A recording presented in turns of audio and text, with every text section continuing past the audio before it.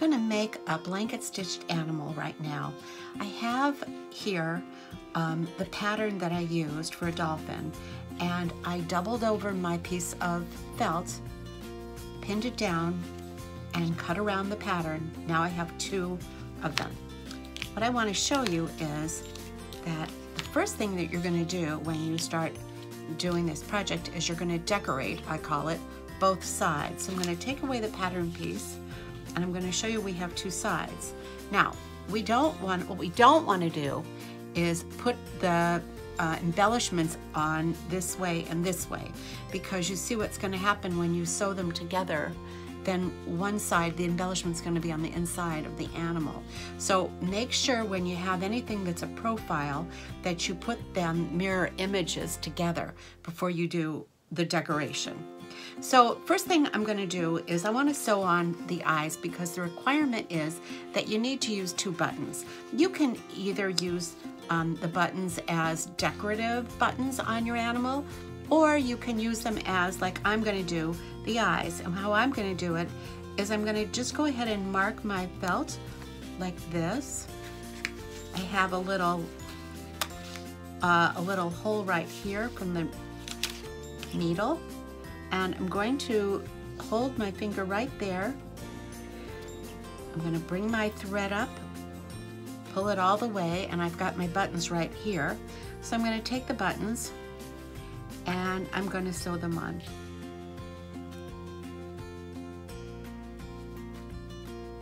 And when you sew on a button, you always go through the circuit at least twice. If you feel like you can and you have enough room to fit your needle down through the eye of the button, you can even go through a 3rd time. I'm going to go through it twice. I'm going to turn it over and do my finishing knot. I'm going to go through the last stitch, or part of the thread, whichever I can get, and I'm going to go through the loop, pull it nice and tight, and I'm going to repeat in the exact same spot. So through a stitch, through a loop, the loop, pull it tight. Now I have the 1 button sewn on. Now I want to find the other button. So I'm going to use my same pattern piece. I'm going to get another knot at the end of my thread. And I'm just going to come right up here. And now I know where to put my button. I'm going to take my other button, put it on. I'm going to come up from the back, leave my knot on the back side, or the wrong side it's called, and I'm going to sew my button on. Up, down, up, down. And then I'm going to make a double knot on the back. Flip it over, go through the last stitch, go through the loop, pull nice and tight, repeat.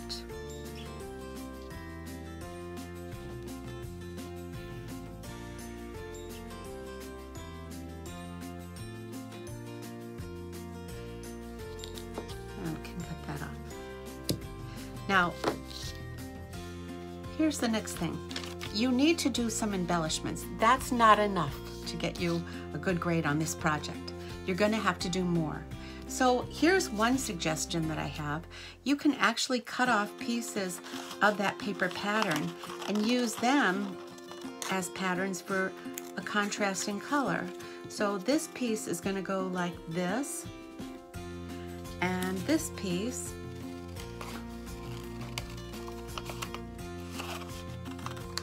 is going to go, let's see, this piece, let me double check it. This piece goes like this. Well, I'll put it right here. It's going to go like this. Okay, so that's the underbelly of the dolphin. Now, I don't really need this pattern piece anymore, so I'll take that away. But these are the important ones. So what I'm going to do is take a contrasting fabric. I have this picked out right here, and I'm going to need to make 2 of these and 2 of these, because I want to make sure that I put it on the front of the dolphin and the back side of the dolphin. So I'm going to fold this over. I'm just going to fold this over right like this. I'm going to take this piece, I'm going to pin it down, And now I'm going to cut it out so that I'm cutting it out twice.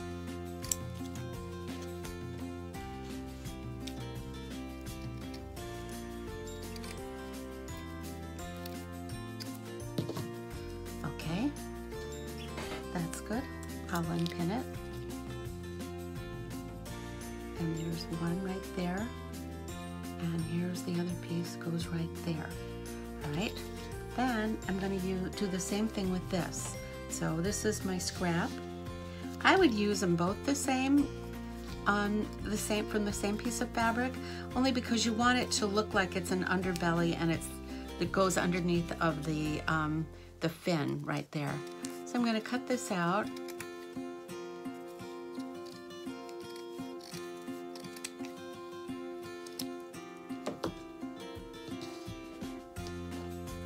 And I have my two pieces, and I'm going to put them right, like, let me remember how this went, like that.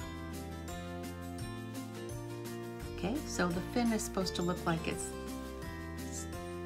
going over top of the belly, the underbelly. Okay, those are my two pieces. So I'm going to take my thread, and I've decided I'm going to use the black thread to sew this on. I want to pin everything down so I don't lose it.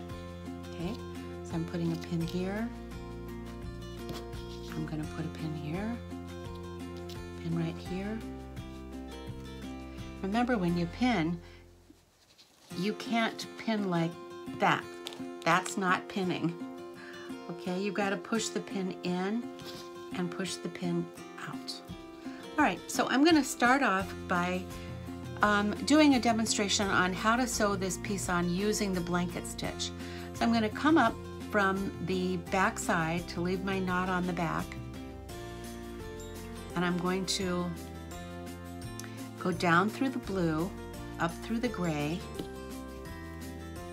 and when the loop starts to close, I'm going to go up through the loop. Okay, down through the blue, up through the gray, up through the loop. Turning the corner, down through the blue, up through the gray, up through the loop.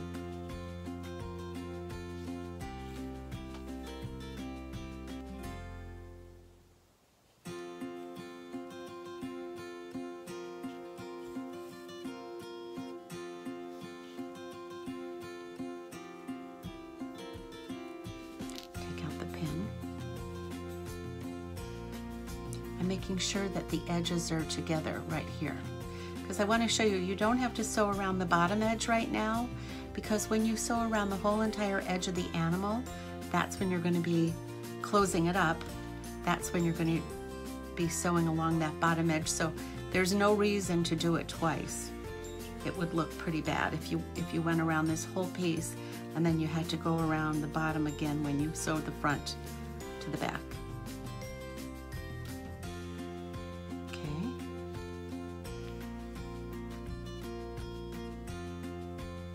Take it to the back, turn it over, look for the closest stitch, there it is. Go through the stitch, go through the loop, that's one stitch, and I want to do the second stitch right on top of it.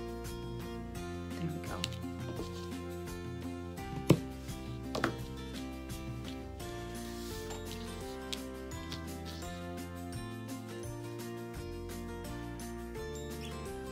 And like I say, just leave this bottom part alone for now.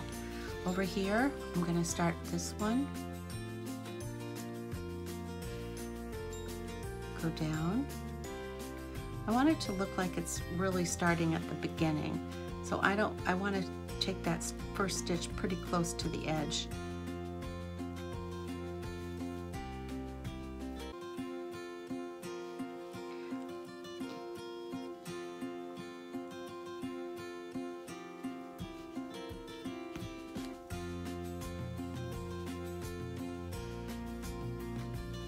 When you've done maybe about, I don't know, 5 stitches or so, then you can take out that pin.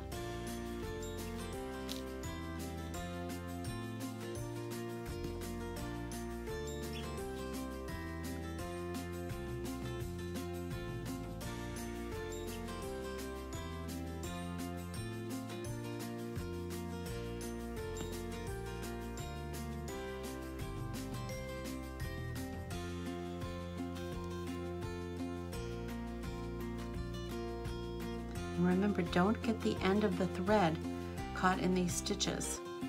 I just shortened up my end so that wouldn't happen.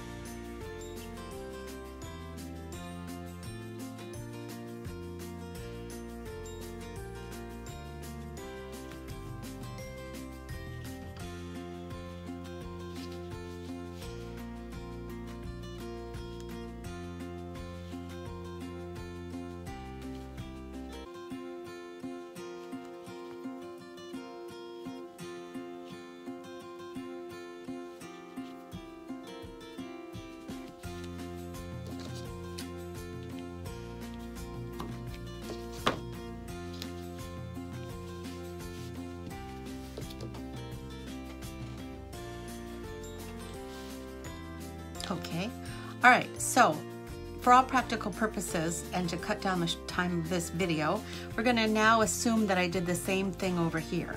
So you'd be sewing on the front and the back before you connect the front to the back. So this is the point now that I would be closing it up. So we're just gonna pretend that I've got the, that I've already got the, those embellishments on the other side. So the point is that whatever you're doing, you've got to do all the embellishments on the front and the back before you do this is the final step, and that's closing it up, sewing it around the edges. So I'm going to quickly go around the edges, but there's two important things that I want to show you. And the most important part of doing this project and doing it neatly is that you don't let any of the knots or the ends show. And that's what you'll be graded on too. So what I'm gonna do is I'm gonna hold this together with a couple of pins, line it up, hold it together. And I think I'm going to start sewing it right here. This is a good spot for me to start. So when you start to close it up, you wanna start with the needle coming from the inside. Okay, I'm going to pull the thread till the knot stays on the inside. You don't want that to show. Stuff the ends down inside so they don't pop out and show. And then you're going to go like you did with the pouch. You're going to go through both layers and through the loop. And you're going to do it nice and even and tight as you go all around the edge.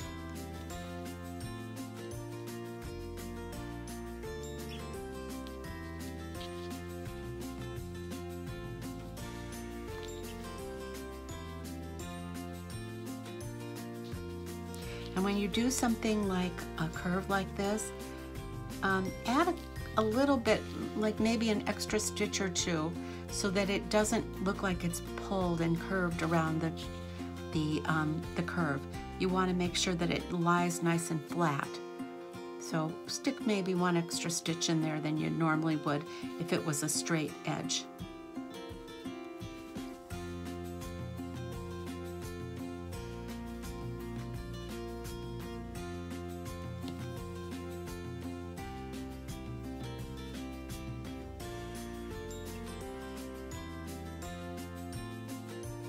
And when you do something that's supposed to have a shape to it, it's good to overemphasize it. So right here where there is a cut in for the tail, I'm going to go in a little bit deeper.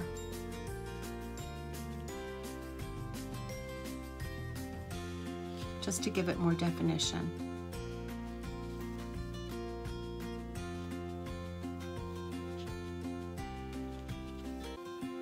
And I'm making my stitches nice and close together, and I'm pulling pretty tightly, because what you're going to do right before you finish sewing it all the way around is you're going to put that stuffing in, and that's that white fluffy stuff. It's called polyester fiber fill, and that's what I gave you in your materials bag. So you want to make the stitches nice and tight so that the stuffing doesn't poke out around the edges or through the edges, I should say. And when I get over here, where I get to the underbelly, when I sew it, I've got to make sure that I've got all 4 layers included, right? Because I have the gray layer, then I have the blue, then I have another blue, then I have another gray. So I've got to go through everything. The needle gets stuck, just keep pulling. Okay, so here's the 4 layers. I've got the gray, I've got 2 blues, and I've got another gray.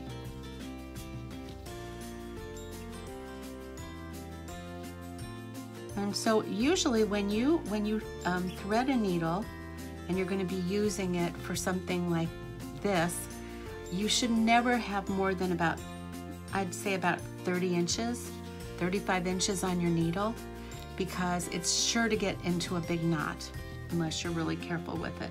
You go very slow. So don't take a whole skein of embroidery floss to pile it onto the needle thinking you're going to need all that, because chances are it's going to end up in a knot. So be very careful with it. So what happens if you don't put enough thread on the needle? Well, then you're going to run out, and that's what's going to happen most likely, because you're not going to be able to get around the whole thing with one threading of the needle, which that's fine. So what you're going to do is you're going to make a finishing knot, and you're going to take it and you're going to pull the end of the thread on the inside of the animal. So in just a moment I'm going to show you what that looks like, what I mean. So I'm going to keep going, making sure that I'm picking up the gray from the other side.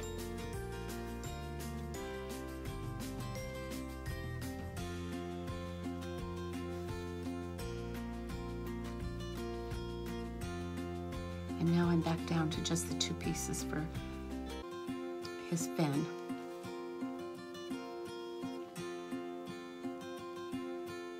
So as much as I would call this a 3-dimensional piece of art that you're doing, I would also say it's more 2-dimensional because there's just a front and a back. We're not talking about any depth or any sides to it.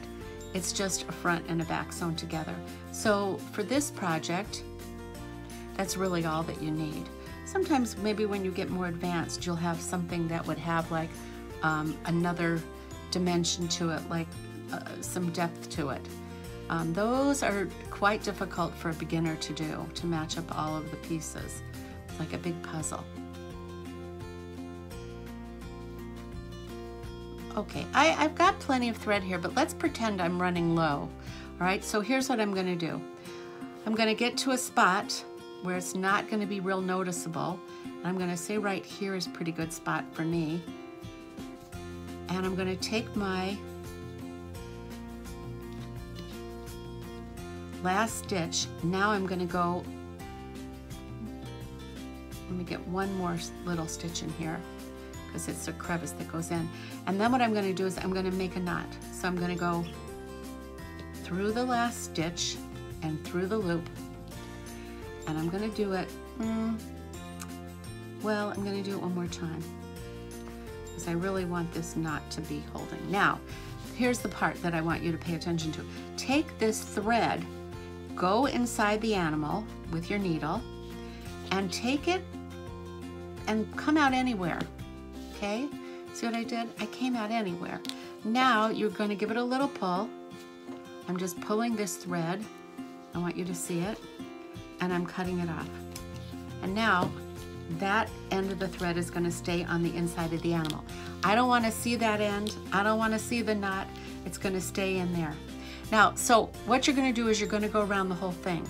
And just before you get over here, you're going to stop sewing. You're going to take the fiber fill, which looks like this.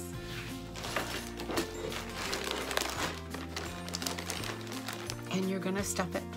So you're going to stuff it really well, and then after you're all done and it's fully stuffed, then you're going to finish sewing up the last bit. And what do you do at the end? You make a double knot, and you take your needle and you go through it and you come out anywhere. because that's how the end of your thread is going to be staying in there, and then you cut it off. Okay, so let me show you a few samples of some things that have been made. So now I've sewn around the top of the animal and I've put the stuffing inside. So I've stuffed it, and what I've had to do if I wanted to get it into narrow spaces is I use the eraser end of a pencil, and I pushed it along. Don't use a pen or anything sharp. You don't want to poke right through it. And now what I'm going to do is close up and show you what to do with the end of the thread so that you don't see it. Like I mentioned before, when you go to end a thread, because you're running short on thread, you have to make sure that you don't see the end of it. So you go to sort of go through, after you make your finishing knot, you go through the fabric and you bring your needle out anywhere in order to cut it off and then just bury your end. So I'm going to go like this and finish it up. And I'm going to go right in here, and I'm going to make sure that I get all the way to meet up with my other thread. And pretty happy with that. Okay, now to finish this off, I'm going to do the finishing knot right here. So I'm going through the last stitch.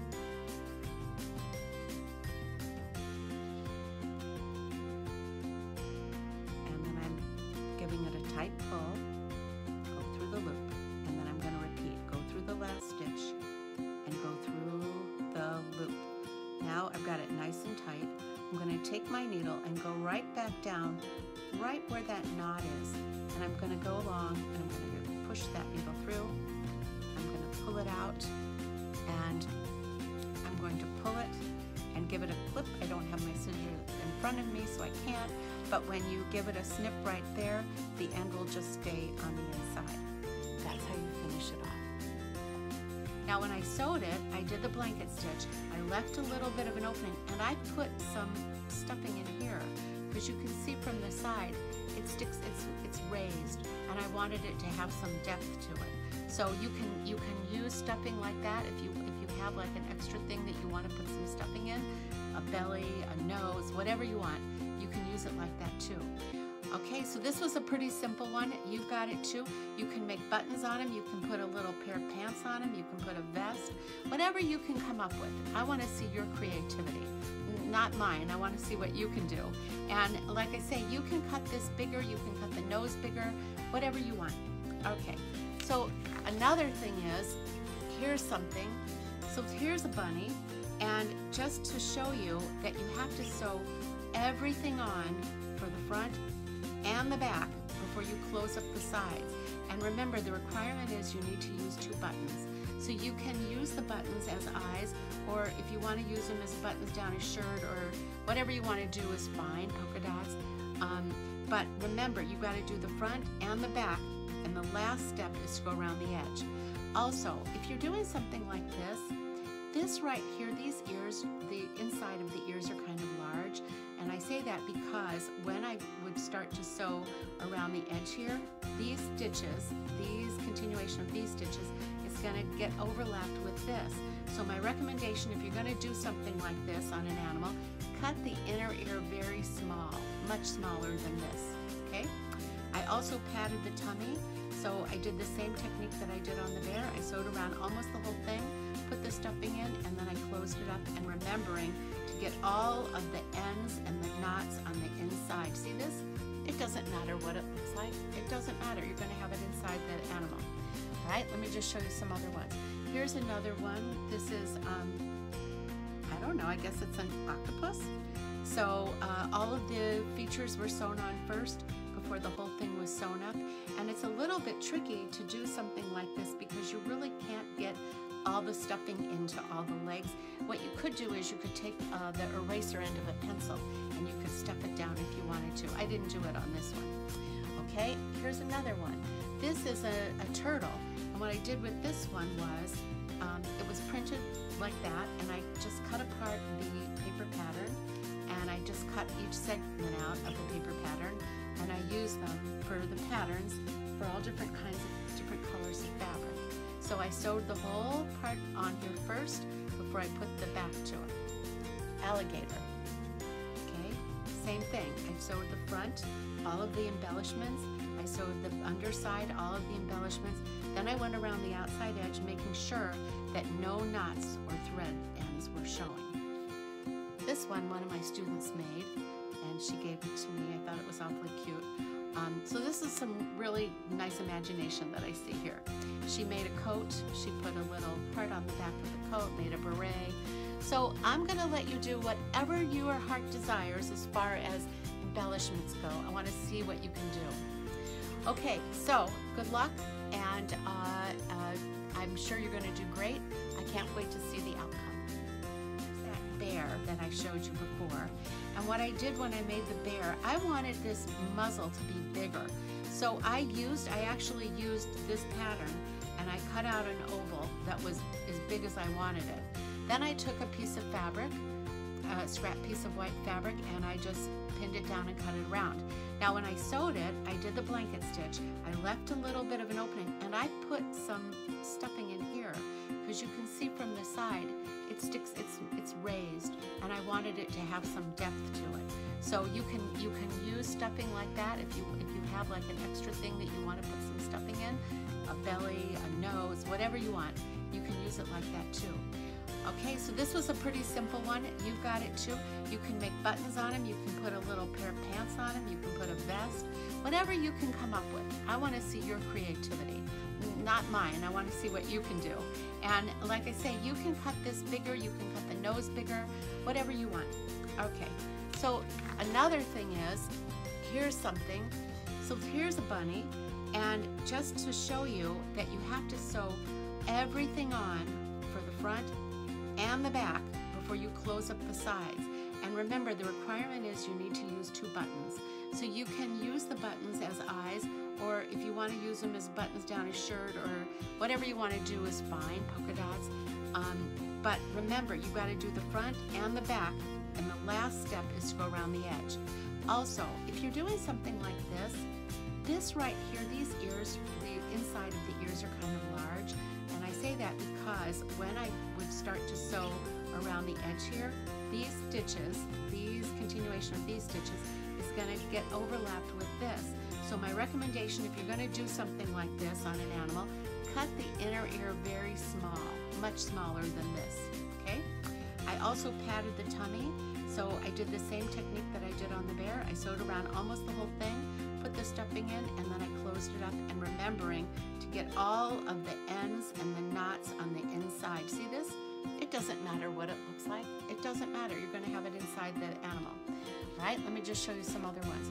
Here's another one. This is, I don't know, I guess it's an octopus. So all of the features were sewn on first before the whole thing was sewn up. And it's a little bit tricky to do something like this because you really can't get all the stuffing into all the legs. What you could do is you could take the eraser end of a pencil and you could stuff it down if you wanted to. I didn't do it on this one. Okay, here's another one.